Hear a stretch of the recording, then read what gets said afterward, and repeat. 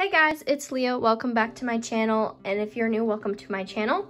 I know this is a little bit of a different angle from usual, but today I'm going to be giving you guys my desk tour, what I'm going to be using for school, and also showing you guys how I've organized my drawers in my desk and how I've organized some other stuff too.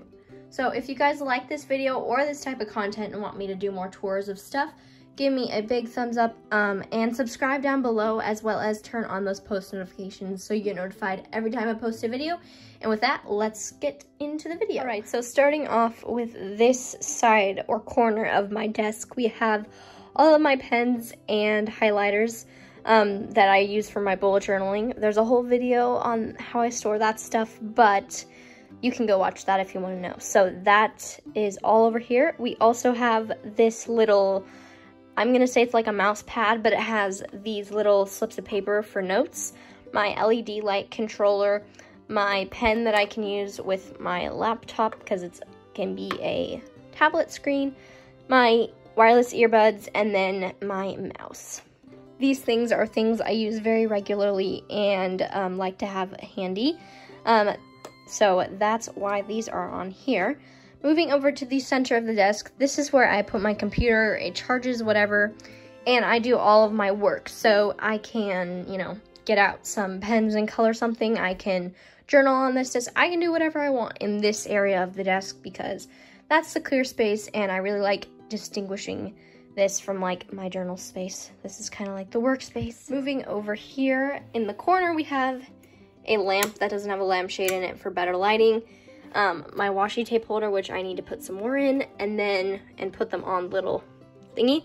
And then in here, this was an old plant vase, and I just decided to make it into like a pen holder. So right here we have some ballpoint pens, some erasable pens, highlighters, some just original pens and pencils, and that is for whenever I need something to write with, which is kind of normal. Right here, this is just a little bag of stuff that I like to keep on my desk. And yeah, that is the top of my desk. Now I'm going to be showing you all the drawers. So this is the top right drawer, and in here I just store paper. I have lined paper, and then I have some blank paper.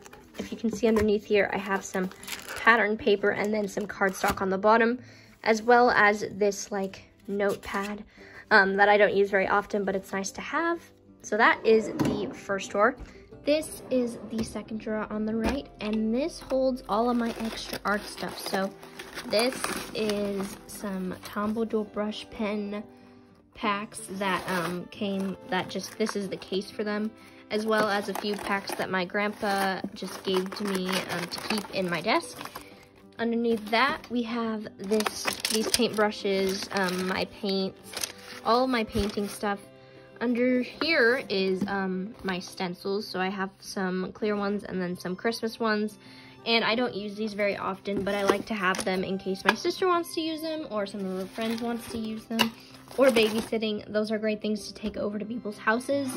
I also have this little sticker maker that I use when I want to make some really small stickers or things to stick in my bullet journal, as well as this photo printer. It is the Polaroid Mint photo printer. I really like it. I have the film somewhere else, but this is a cheaper option than like a Polaroid camera, and I really like it. So that is this part. Moving over to the left side, this is probably where the organization comes in the most.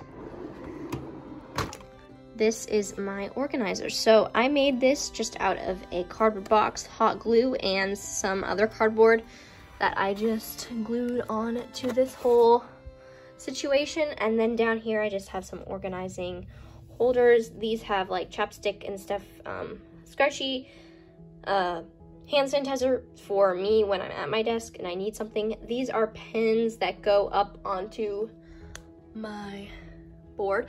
I can't show you because they have pictures of my family on it. And then there is some sticky tabs that I can pull out, and then some sticky notes, as well as some safety pins and stuff like that. Over here in the back corner, we just have some paper. We have a few little notebook stuff like that. These big paper clips that I sometimes use, and then these binder clips, which I use for taking pictures of my bullet journal and just in general. Over here we have some whiteout lead, more lead, glue tape, glue, and then I will have some normal tape in here when I get some, but for now I don't have any. So over here we have some other pens that I just can use on a regular basis. Most of the pens that I will use normally are up here, but I did want some other ones that I had before to go in here. So that is other pens, as well as all of these highlighters that I can also use. I also underneath here have these dual brush tip markers that I don't use because they bend and aren't very good.